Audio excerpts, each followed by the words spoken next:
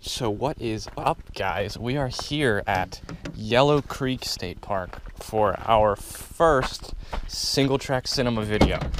I'm super pumped to be out here. The drive was a little longer than I expected, but I started hitting these roads that were just all dirt and all gravel. It got me super hype.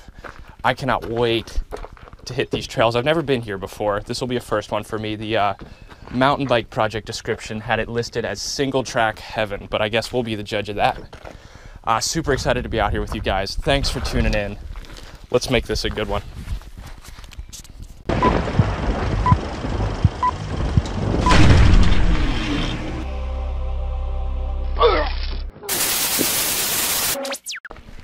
All right, what we have here is 21 miles of Singletrack around the Yellow Creek Lake. Apparently it's extremely well maintained, and the recommended direction to ride is clockwise. Trails are right up this little gravel climb, which is that gravel road I was talking about. So we're gonna go check this out.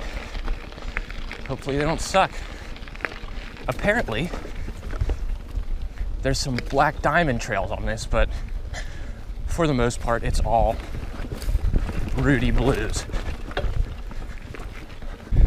And we're going down.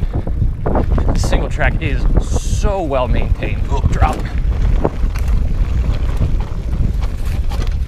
Whoa, that brake did not want to brake. Thinking I might have got a little bit of my chain loop on my rotor. That's a big no-no. All right, let's go. I'm excited about this. This place looks really cool. Oh yeah, bridge.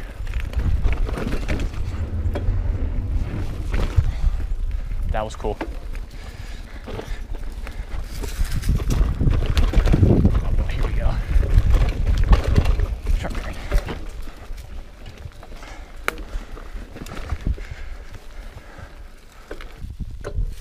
So one thing I'm noticing immediately about Yellow Creek is that the climbs are definitely there, but they're really well laid out climbs. I know that was just a descent.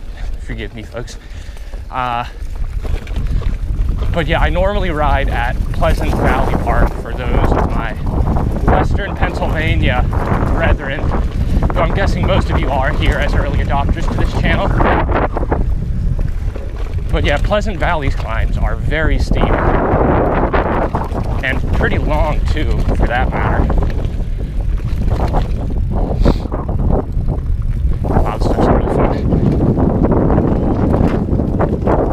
I swear I have lube on that rear brake. That was almost bad. So here's some classic Western Pennsylvania Singletrack for you. Roots galore over the pine straw. And you really wonder if your rims are gonna be okay once you're out of the section. Let's see how I handle it. Like, oh man, this is ridiculous. You guys probably can't tell, but these roots are like 6-7 inches off the ground. Oh, this is kind of cool. A little roundabout. I'm no city driver, but I think you stay to the right.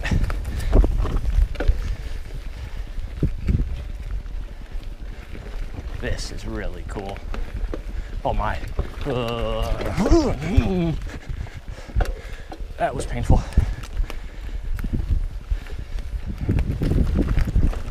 Oh my goodness, holy crap. Oh. It's a World Cup downhill style right there. Minus the speed. Go this way. There's a line right there. This is especially interesting on a hardtail. If you're wondering what bike I'm riding, feel free to check out my bike check. I'll link to it in the description, and I'll put it at the end of this video. So this trail supposedly has 2,000 feet of climbing. I believe I just found a large chunk of it. It's a pretty big climb I just went up. Good thing it was relatively early in the ride. Ooh, those tires slippage. Shooting field goals here.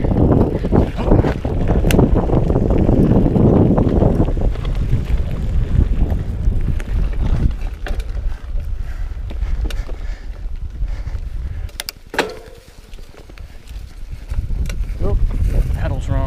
Pedals wrong. that'll slip. Don't blow a tube. Whoop. Oh man, yeah. Here's a little elevation change for you.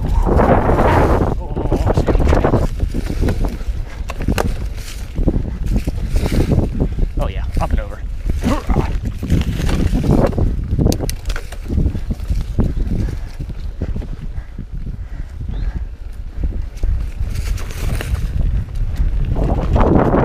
Oh, that hurt. Good Lord. Give me a whip.